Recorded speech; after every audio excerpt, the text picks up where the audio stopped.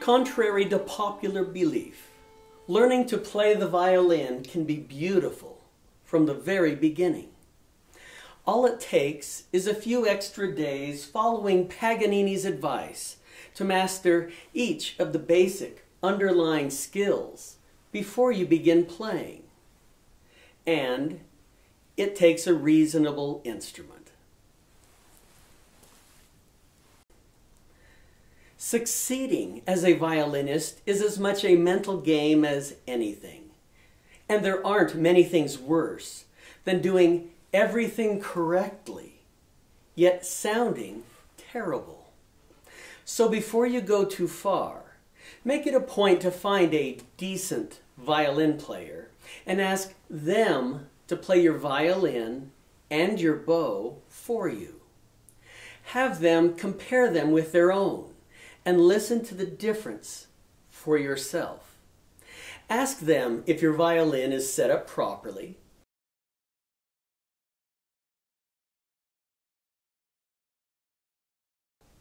and what they think of your bow. Ask them about the quality of your strings and the shape of your neck.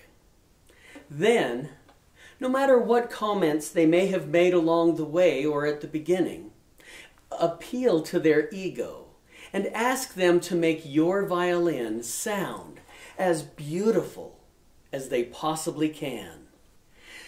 Because whether your violin is worth $30 or $30 million, you should at least know what your violin is. The most common and worst mistake is when a parent who really can afford a nicer instrument purchases or rents the cheapest instrument possible to see if little Johnny or little Susie will enjoy playing it. The trouble is, they usually don't like it because they can't make it sound very good, and all too often they lose interest. This is why the advice of every master is that if you do have serious goals in mind, try to obtain the best violin that you can afford from the very beginning. Yet, if all you can afford really is a $30 violin, don't give up. Just realize what you have, put it in perspective, and then do the very best that you can. Yet, every once in a while, ask someone who does have a nice instrument to let you play upon it, even if it's just for a few minutes every month or so that you can monitor what your music really sounds like. At the same time, I'll keep adding more and more videos that will help you make any violin, $30 or $30 million, sound and play much better than otherwise possible. There are tricks and secrets to this trade, and I plan on eventually sharing them all. The sheet music and the accompaniment are at the romanticschoolofmusic.com, and the links to both are in the description below this video. Both are copyright free, which means that you can print the music, copy it, and perform it with the accompaniment without worrying about lawyers or ever having your videos deleted by YouTube because of copyright issues. So, print the music and write down today's date to help you keep track of your progress.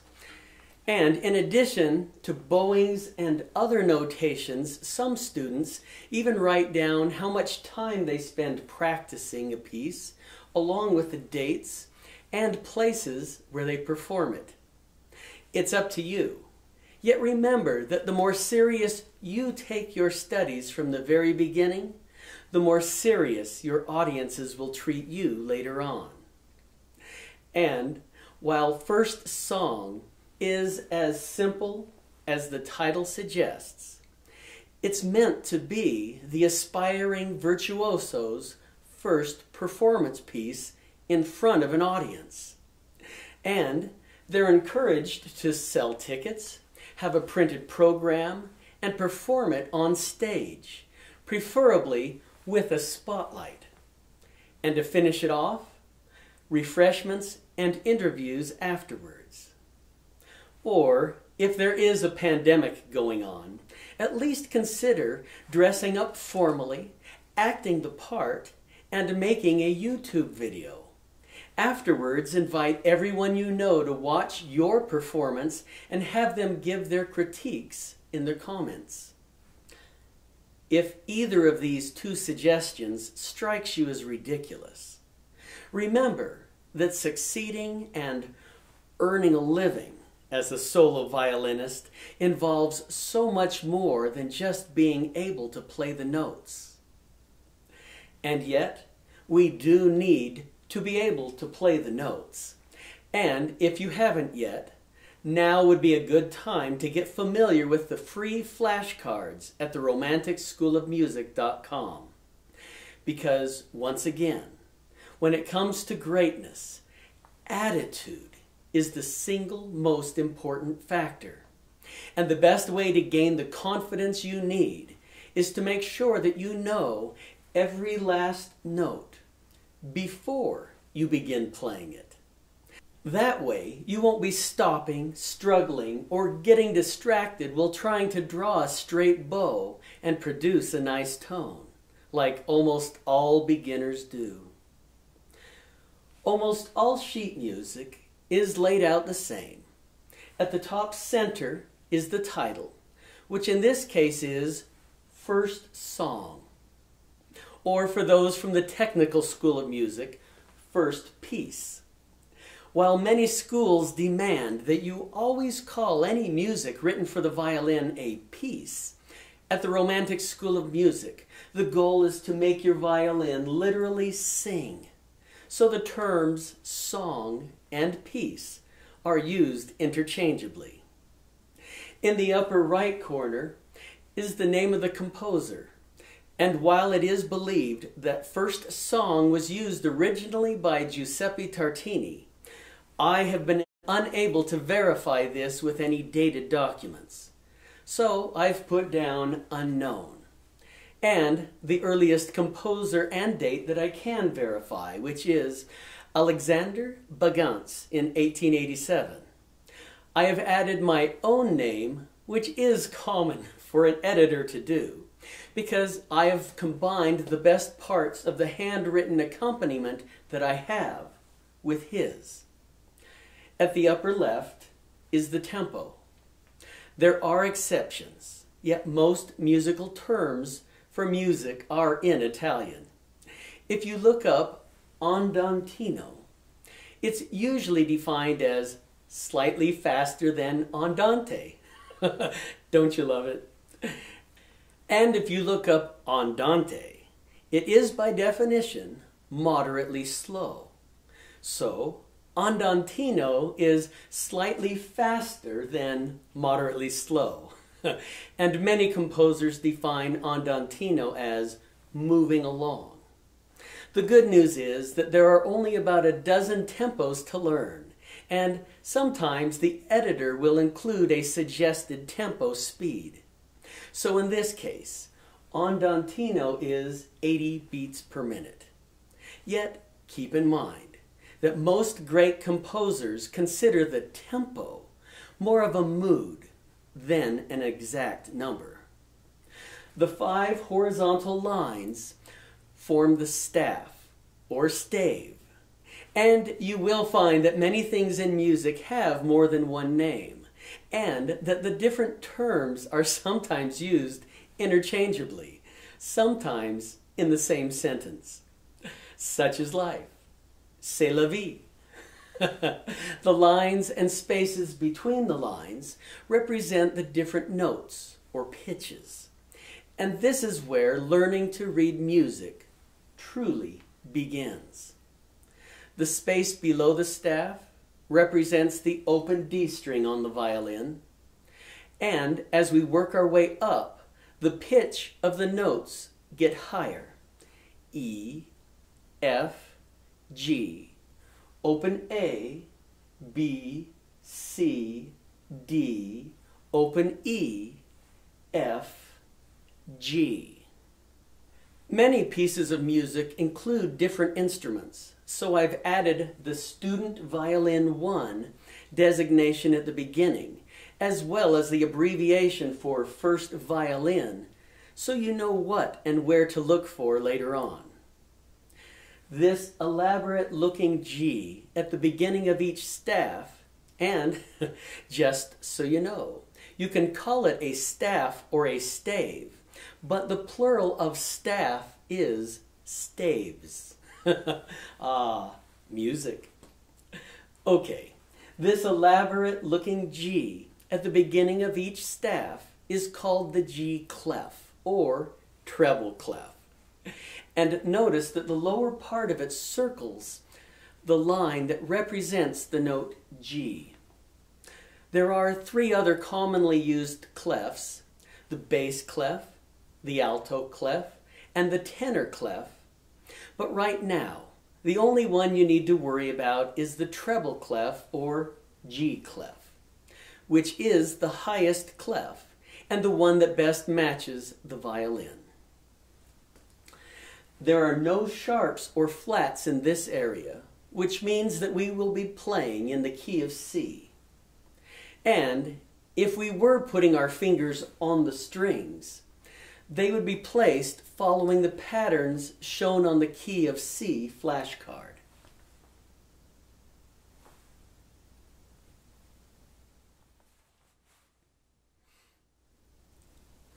The time signature for first song is 4/4, which is by far the most common time signature and why it's sometimes called common time and sometimes designated by a large C instead of a 4/4.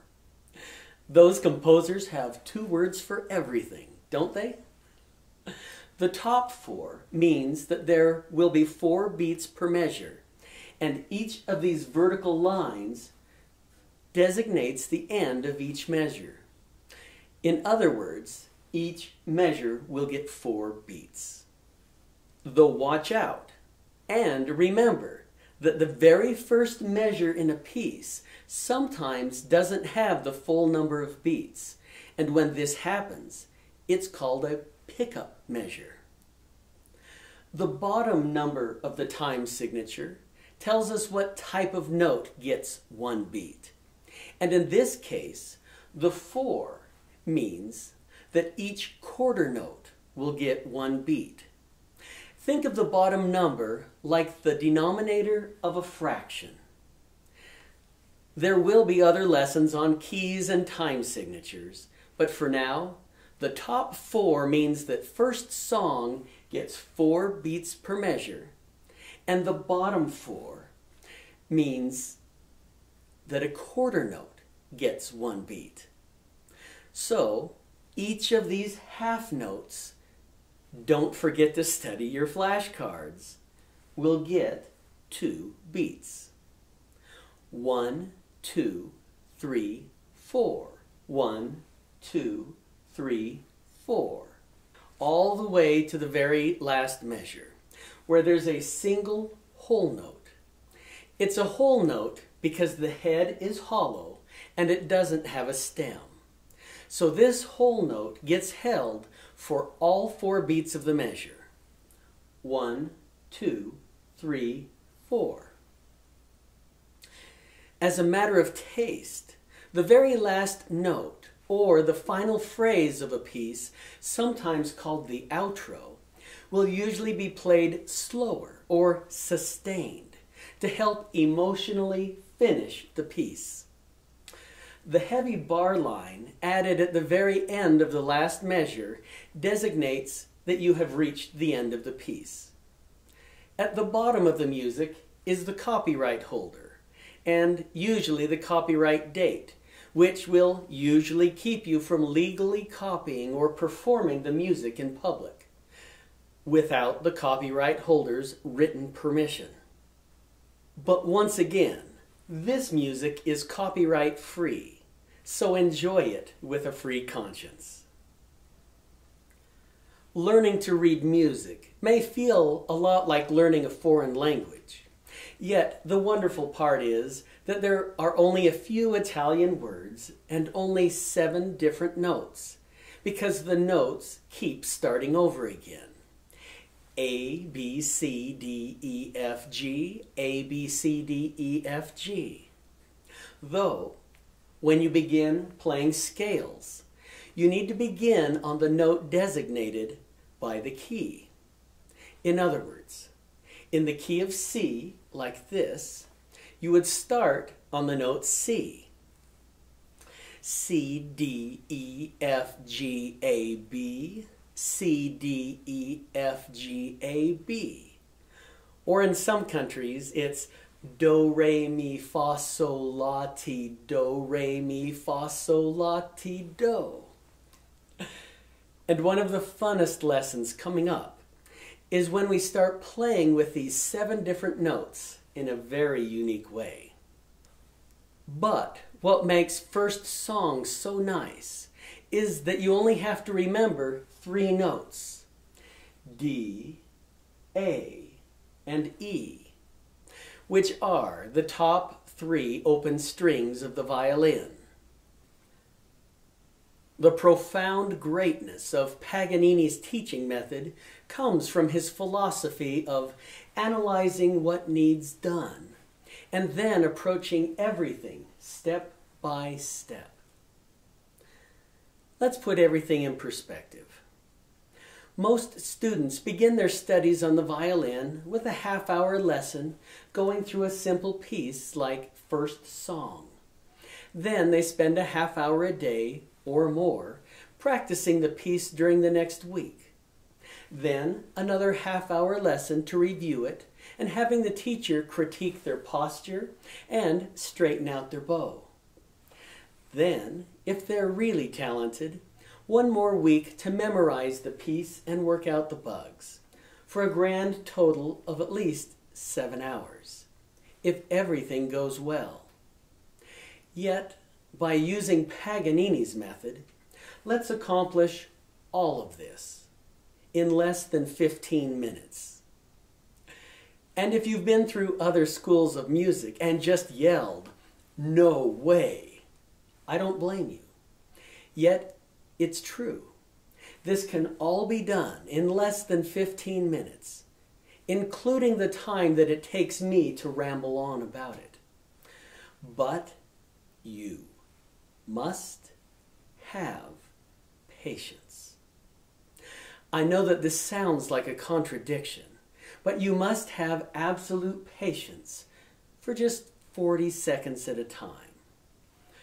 But believe it or not, almost no one develops this patience outside of the school of Paganini and the Romantic school of music, so they end up wasting years of their life. The 15 minutes starts right now. From the very beginning to the very end, First Song takes 40 seconds to play, even when we sustain the last note an extra beat. Step 1 is to forget everything, including the notes, and simply count with the metronome for 40 seconds.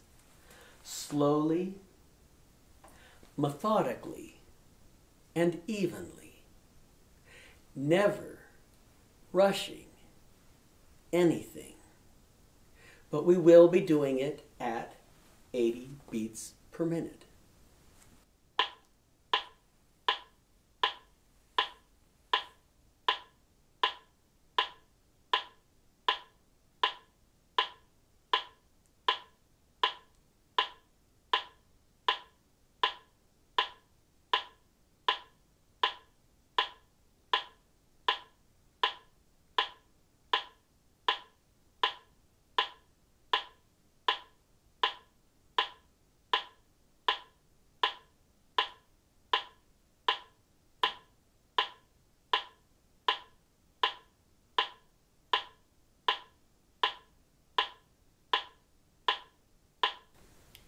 Step 2 is to count the notes. I know that this all seems too simple to be true, But when it comes to mastering the violin in a short amount of time, this is magic. Once again, absolute patience. Let your mind relax and don't look forward to reaching the end for just 40 seconds.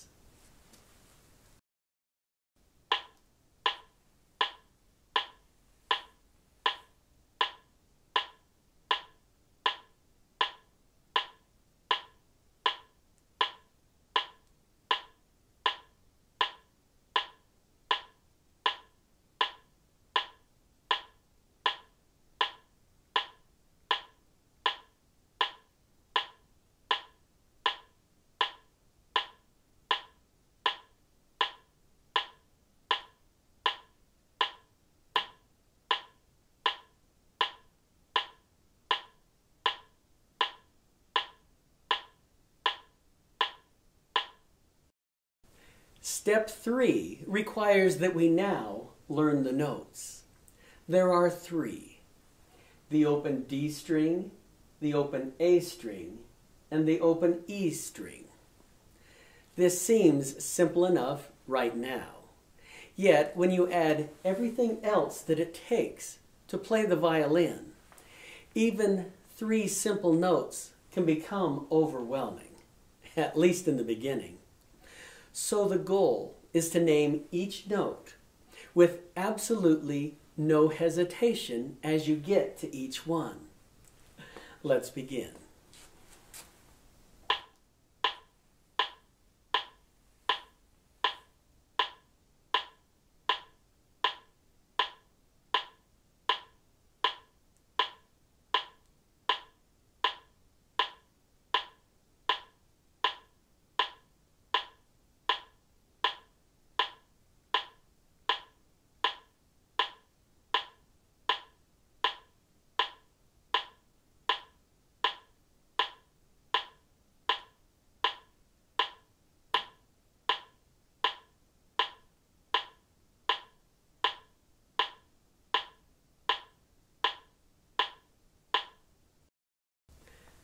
Congratulations!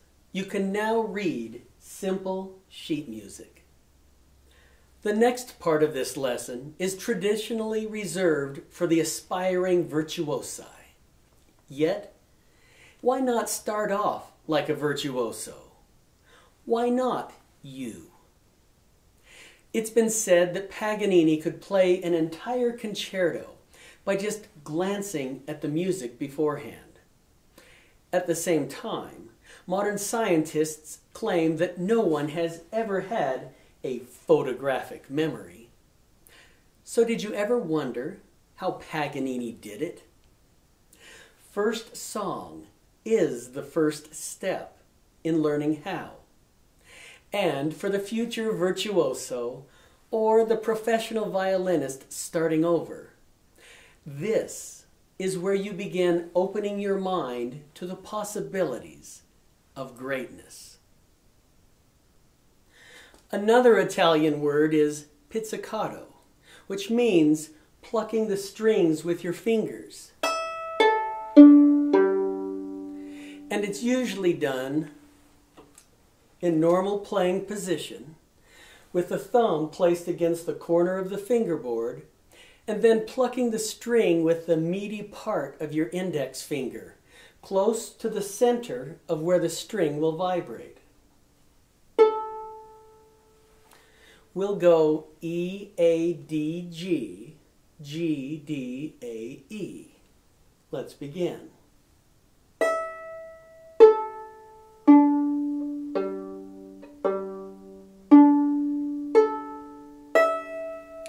And these plucked notes should sound reasonable, as long as you pull your finger clear of the vibrating string.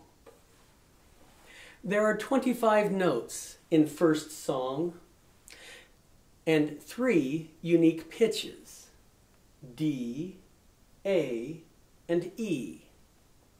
So let's go ahead and play the first line, pizzicato, while reading the music but not worrying about the tempo yet.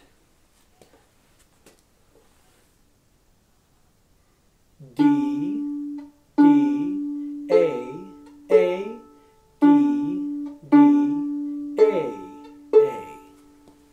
Simple enough. Now close your eyes and play the first line pizzicato from memory.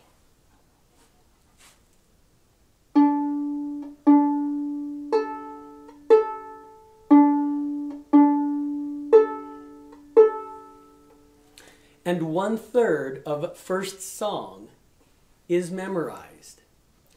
Think of the second line as continuing from where the first line left off. The first line ends with 2 open A's, and the second line begins with 2 open A's. A, E, E, A, E, E.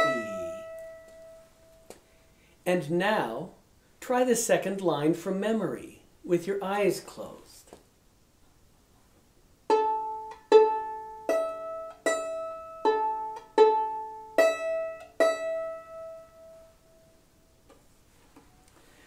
The challenge now is to close your eyes and play the first 2 lines completely from memory. But before you do, take a moment to remember that first song begins with 2 open D's, and the second line begins by repeating the last 2 open A's of the first line.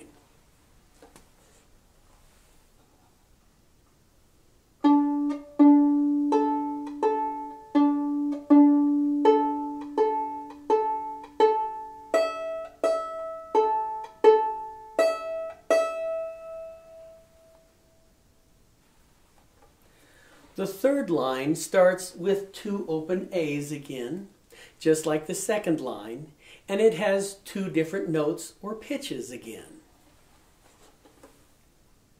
A, D, A, D, A, D, D, D. And don't cheat the last note. Let's try it again.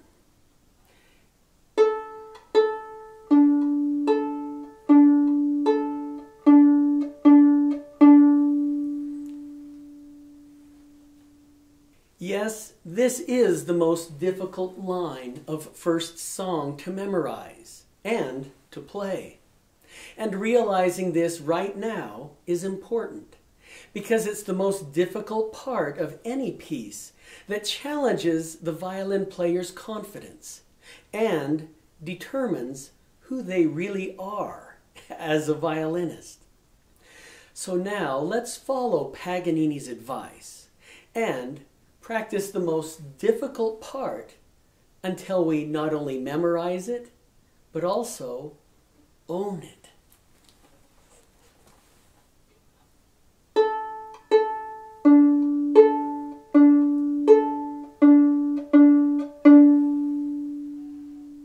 Again.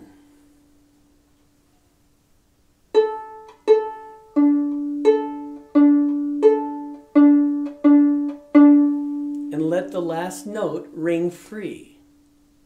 See if you can do it from memory.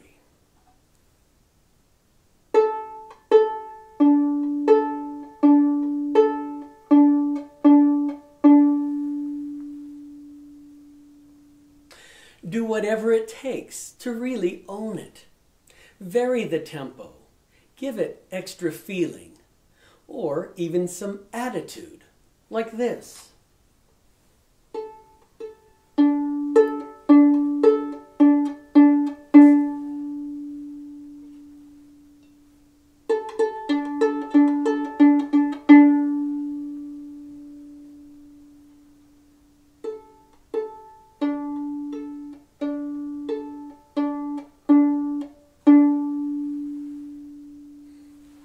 And with this, you should be able to play the entire piece from memory. Let's continue doing it at a faster tempo. And as always, remember that first song begins with 2 open Ds, and that the second line continues on where the first line leaves off with 2 open A's, and never cheat the last note.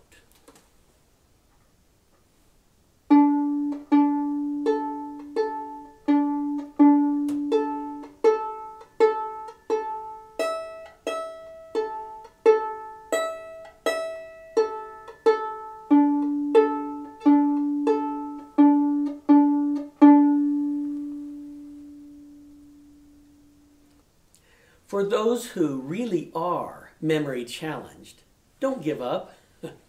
At least not yet, because there are many games to be played that can help, like tapping each of your fingers on a desk or on your arm, with each of your fingers representing the corresponding number of the string you're going to play.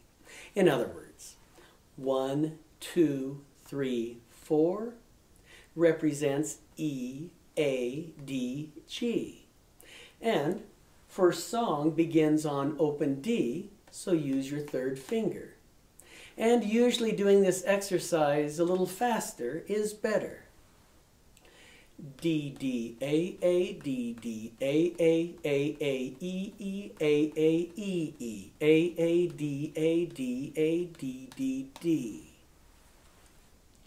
Or you can wave your hand in the air in a different position for each note.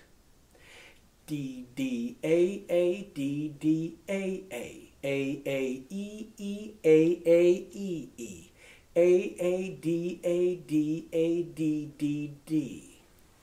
Everyone's mind works differently, and trying different things can usually help. With that said, it's now time to play first song, pizzicato, from memory with the metronome, while remembering that it begins with 2 open Ds and that each of the half notes gets 2 beats, and don't cheat the whole note at the end. We begin playing after the 4th beat of the metronome.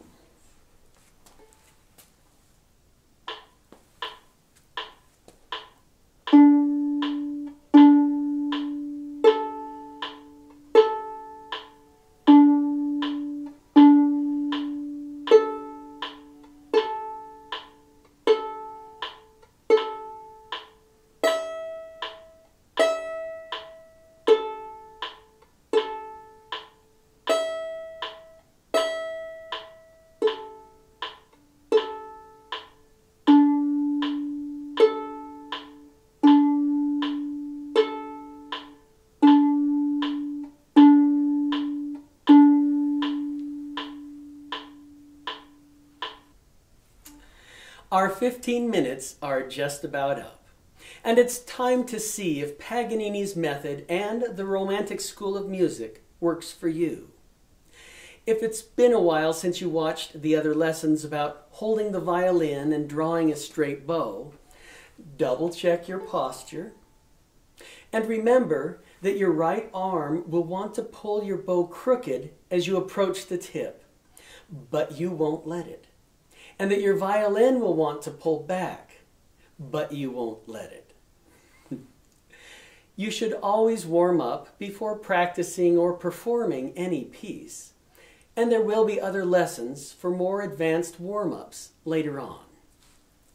Yet, for now, a nice warm-up for first song might be to play E, E, A, D, D, G, G, G, G, D, D, A, E, while using as much of the bow as you're comfortable with.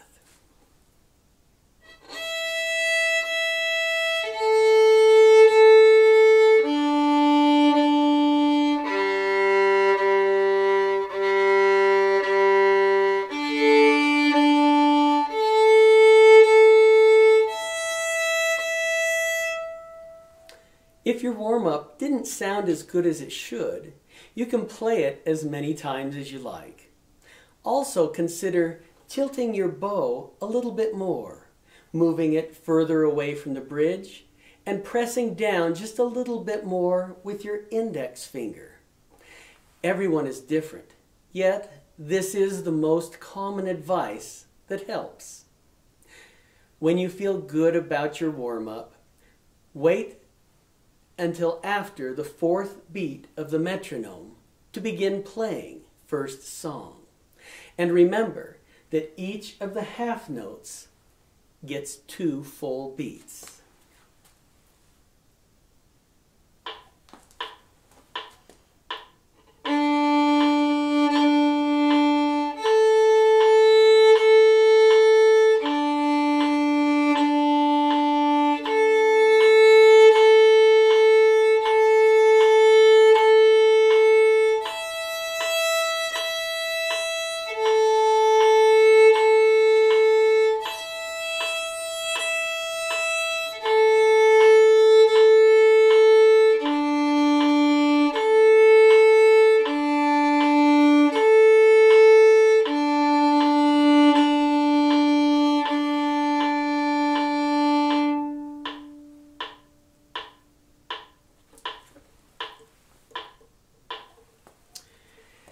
This next week, you should practice playing first song both from memory and while reading the music, while each day trying to draw a slightly longer and straighter bow.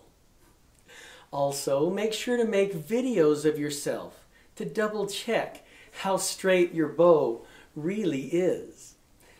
And remember that above all else, you need to have all the patience in the world. At least for 40 seconds.